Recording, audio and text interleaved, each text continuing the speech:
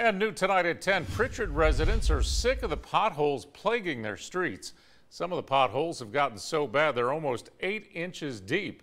NBC 15's Laura Barczewski joins us now. Laura, you know firsthand just how deep some of those dangerous craters are. I do, Greg. It's become a really dangerous situation, specifically on McGee Avenue. Residents are hoping for a complete street reconstruction so they don't have any more accidents.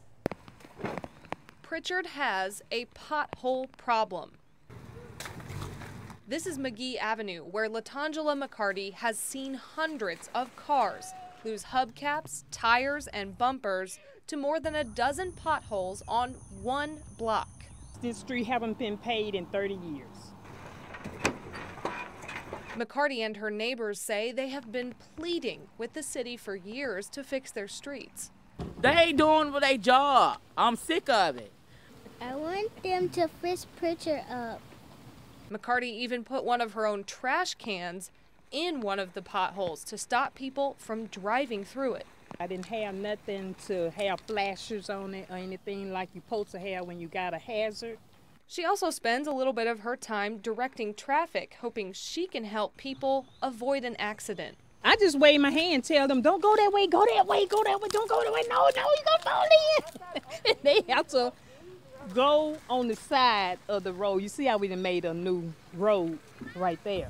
Drivers dodge the potholes as best as they can, but sometimes they can't and end up hitting the potholes, which Monica Watson says cause major damage. I told my whole front end in my truck, the whole front end, I had to buy another. That's my truck right there.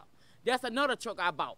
I want to show you just how deep these potholes are. I have my rain boots on so I can step into this one neighbors call the swimming pool. It is about 7 inches at its deepest point. I fell in your swimming pool. I say, yes, that's right. We have a swimming pool. McCarty says she's seen city crews patch the potholes, but it never lasts, and they want a long-term solution. They put the little asphalt in them, and that's all they do. When it rains, it wallows out, and you got a bigger one. I spoke with officials at the city of Prichard who say they're currently working on a solution to the problem, and I plan to check back in with them soon to see what's going to be done. Greg?